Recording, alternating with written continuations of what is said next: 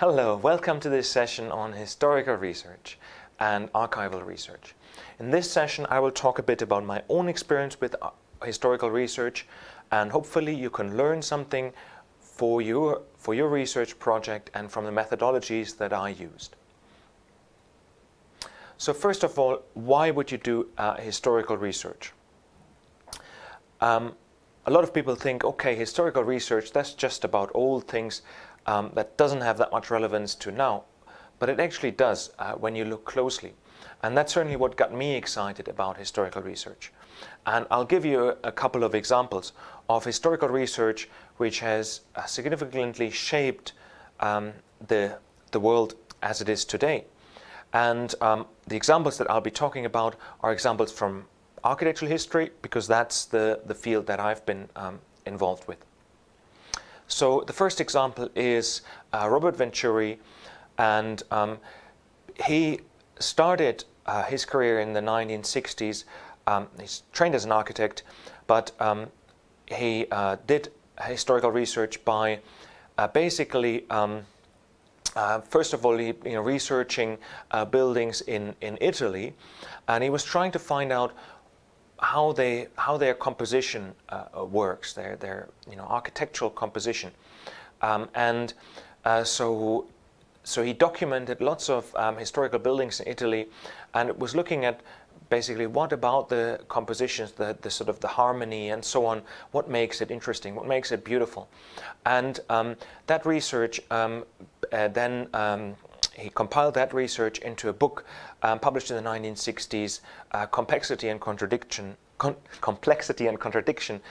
in Architecture. And that book has been hugely influential. It has been influential in the way we teach architecture now at UniSA. It has been influential on the Garner building in some way. And the ideas also directly went into one of his first buildings that he designed and built for his mother. This is a house for his mother, actually, and it's still one of the most significant residential buildings in the US. And basically, those ideas went into all these buildings and have influenced our thinking since.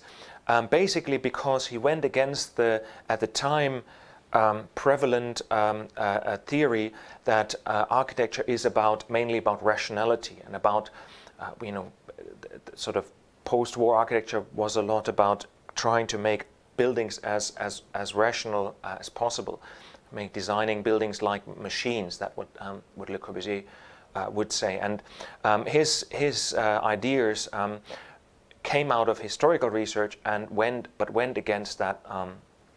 And he basically used Italian Renaissance and Baroque buildings as case studies to build, that, and his theories developed from these case studies, his idea on architecture.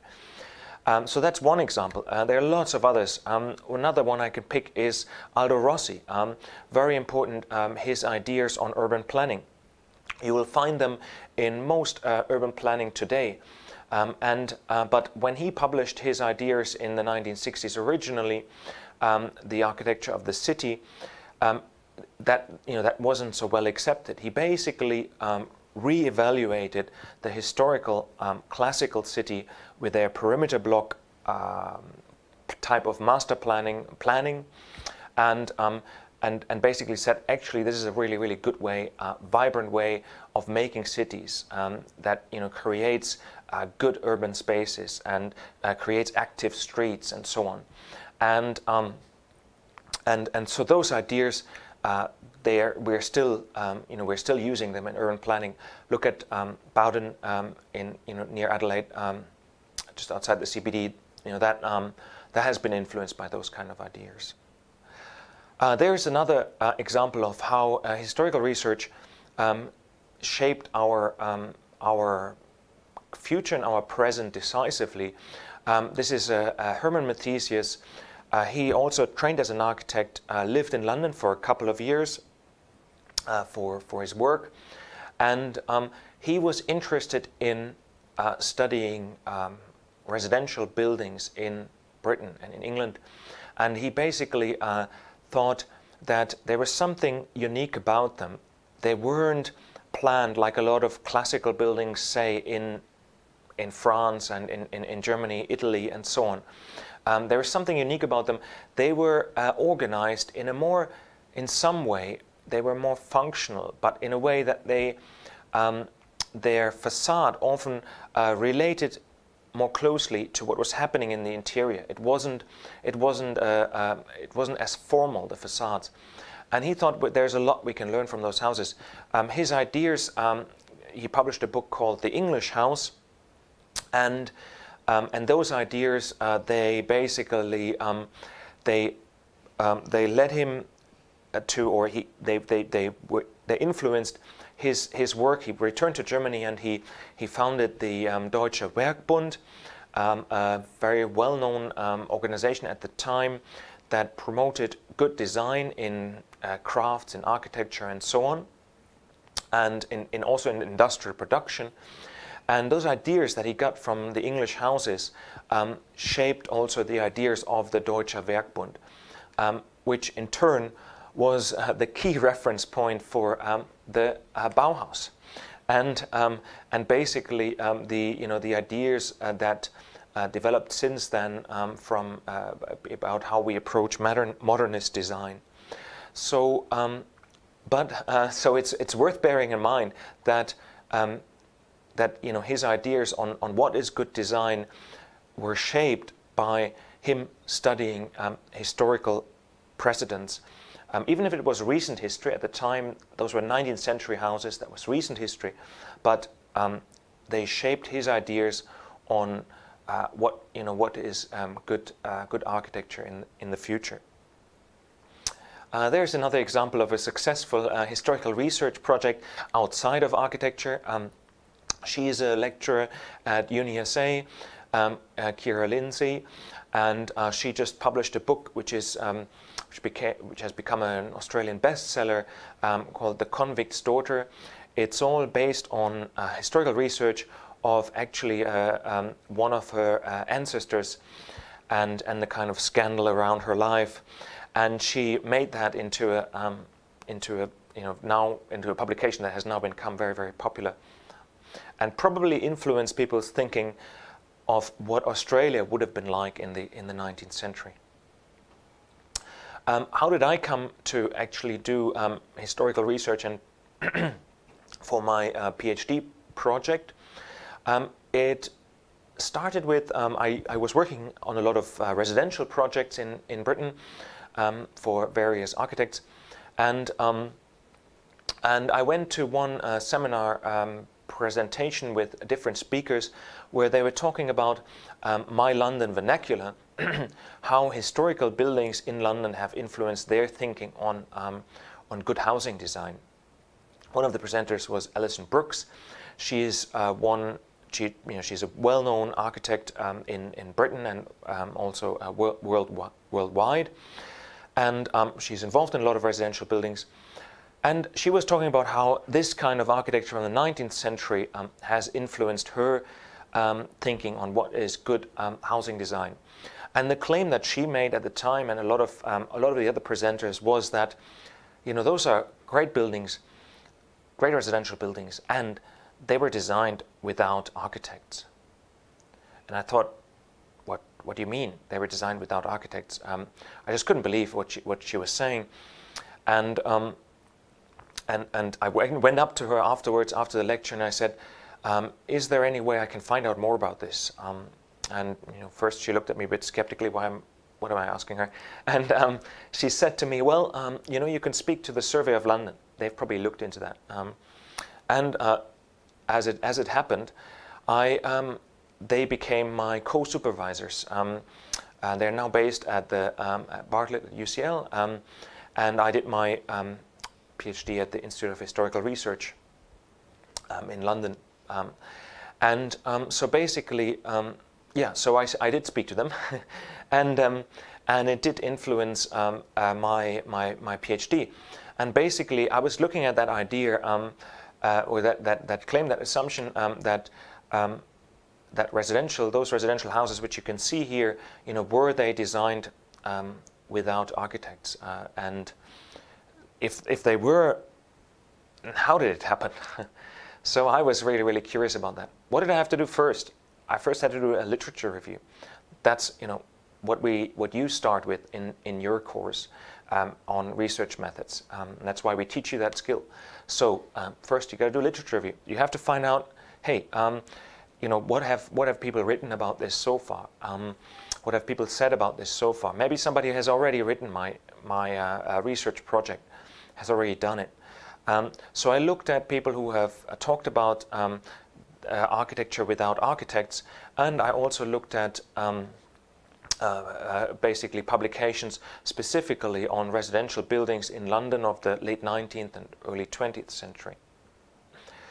And also worth bearing in mind, this is a survey from actually among architects that voted, over half of the people voted that period of Victorian and Edwardian housing as the most significant period of the residential housing in London. So that was the period that I was focusing on, and it has influenced a lot of the way, the way housing is designed now in terms of typologies, but also in terms of shapes of windows and things like that. And so one idea that was going around is that a lot of the housing in the 19th century was designed with pattern books, so that basically people wouldn't need architects because they could simply pick up a book of typical floor plans, elevations, and so on, done by somebody else, and so they could pick that up and simply build that. So they don't need architects.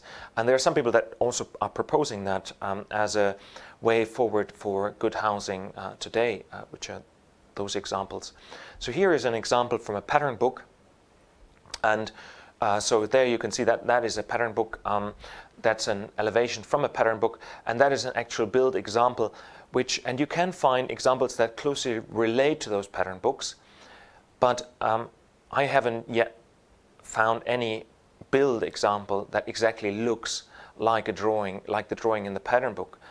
Then the question becomes, which one influenced which first? So was it first the pattern book or was it first the building?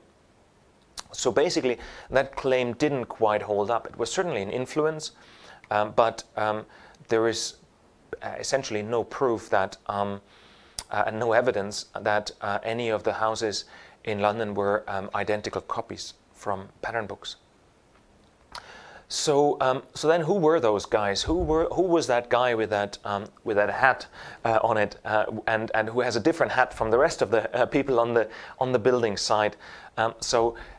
Somehow he has a role which involves him spending more time in the office than on the building side, which you can see from his clothes. So who was that guy? Was it an architect? Was he was he a builder or so on? I then had to look at what is the methodology? How can I actually find evidence for investigating this question of who were the designers and architects of that type of housing?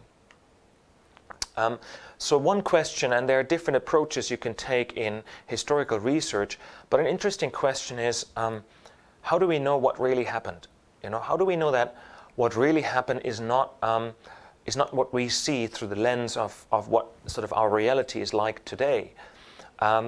So there are many ways you can read history, and we've, in one of the other lectures, we talk about the kind of different theoretical frameworks. But certainly a core question, or interesting question, is what did really happen? What really happened in the past, and how can you find out about that? Now, I mentioned already the Survey of London, based at the Barclay UCL, so they were part of my supervisors, and also at the Institute of Historical Research. They all had a really, really strong tradition in using primary sources for historical research. They have a lot of famous historians working, and also urban historians, architectural historians, working with them and working at their departments. So it was great to draw on that kind of experience. And so one of the things that they were telling me was, you know, you need to find primary sources. You need to find sources that actually tell you, you know, what really happened during the time.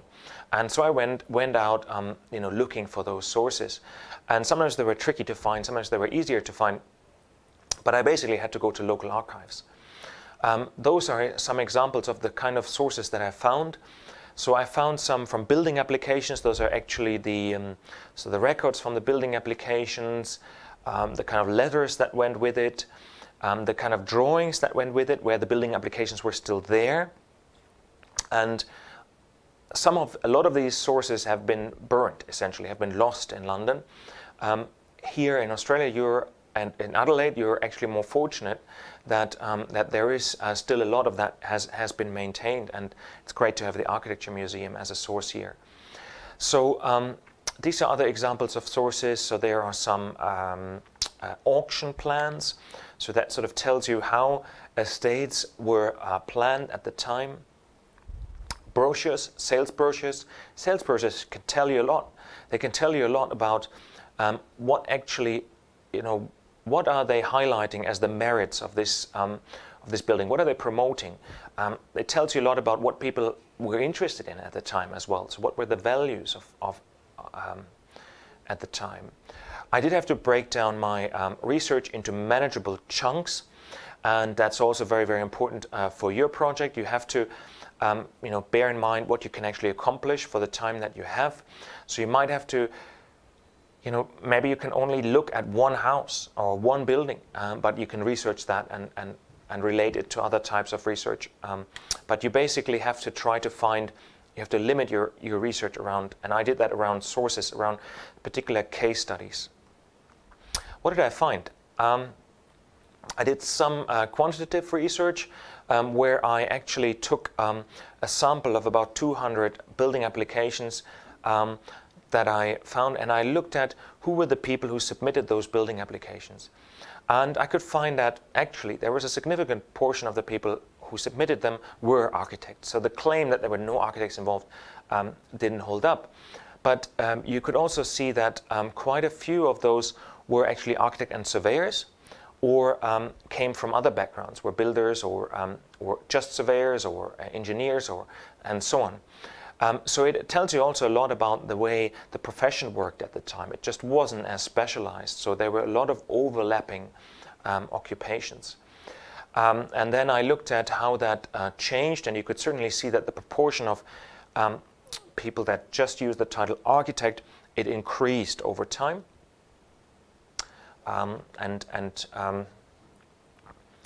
It also had to do with development size. It then had to do with also you could see where was the industry actually located. So mapping things, it can also be a very, very interesting way of reading history. So you can tell that most people, that was very local occupation. Most of the businesses involved in housing design were locally based at the time. I also mapped different builders that were involved in actually, you know, building up an area. How much did they build? I had a look at, basically I found out that it was not only architects who designed houses, but various occupations were involved. And you could see that, for example, from the letterheads that I used. I'm running through this quite quickly. I just want to give you some examples of actual sources and the kind of things that they can tell you, which makes it original research, because nobody has yet, you know, if nobody has actually looked at them from that angle that you're looking at them. So there you can have post office records, which tells you something about the kind of how occupations were overlapping at the time. So I did find actually who they were. I found out from many different angles, many different perspectives. I looked at that same question and found out who were the architects who actually designed housing in London. I also found that they didn't come from pattern books, but very often or were usually custom designed for each site, which is a significant change in the way we often see housing at the time as sort of very repetitive, but actually it wasn't. It was just repeating a common kind of language, but it wasn't. It was fairly custom designed, but it was influenced, and it certainly connected. There were relationships to plans that you could find in pattern books. They just weren't identical. So these are some examples of application drawings, and you can see that there was a very varied type of level of skill as well involved. So some other samples, you can see that some of them are very, very skilled drawings, and sometimes it was builders who simply, they had the training and they could, they could draw well, and so they were master builders in a sense. They were designing them as well. It was influenced by journals at the time, the kind of things they would see in journals and magazines, just like the way we do it today. It was influenced by the way the production happened of these different elements and how they could be made. I looked at that as well. And so that even the urban planning could be much more sophisticated than is often assumed. There's something interesting you can look at also in the way the design was influenced by the building codes at the time and the urban design codes at the time, which actually I think are quite interesting because they are quite simple, but actually very, very effective. And it also had to do with the way the system worked financially. And I've done some research on that. I am running through this quite quickly. I also found that there were very varied people involved in housing design at the time, which actually contributed to the quite a vibrant and varied appearance of the buildings. Yeah, there's a lot more I can say about that. It also reflected the society at the time. So these were houses for lower income people. These were houses for higher income people. At 19th century, it was very, very hierarchical. The way even also housing design worked, and which is then reflected in, this is the Booth map, which tells you about something about the social conditions of that same area that was built up. You can look at the census, which tells you something about the people who lived in there, what type of, what was it actually made for, and so you can cross-reference these different types of sources. Those are some drawings. So some of those drawings were very, very basic, and these were submitted by a builder who had fairly basic drawing skills, but they were good enough to design a house like that. There was the state owner had a very important role and a state agent had a very important role actually in the urban design by approving and so on, and coordinating the process. So I went through this quite quickly, just briefly to say that there were some outcomes. Also, there are a lot of outcomes that are coming out of this, and I'm working on a book publication at the moment, which actually came out of a conference that we had mobilizing London's housing histories, and it's basically relating historical case studies and issues to the current housing crisis in London and what we can learn from it. There is that kind of influence on the London vernacular, which has become a style almost, and which is trying to reference and link to the historical design of buildings. The pattern book, I mentioned that already. Urban design strategies such as custom design, so there is a link. There's a link to that I've been working on and writing about. This was for a competition entry for London housing ideas that I submitted, and was that was one of the winning entries. And then also, I think in terms of urban design, there are a lot of things that you can learn from that. We talk about the compact living and so on, and there's some excellent precedents actually from that time and how they were developed. You can also learn something from those houses in terms of adaptability and longevity.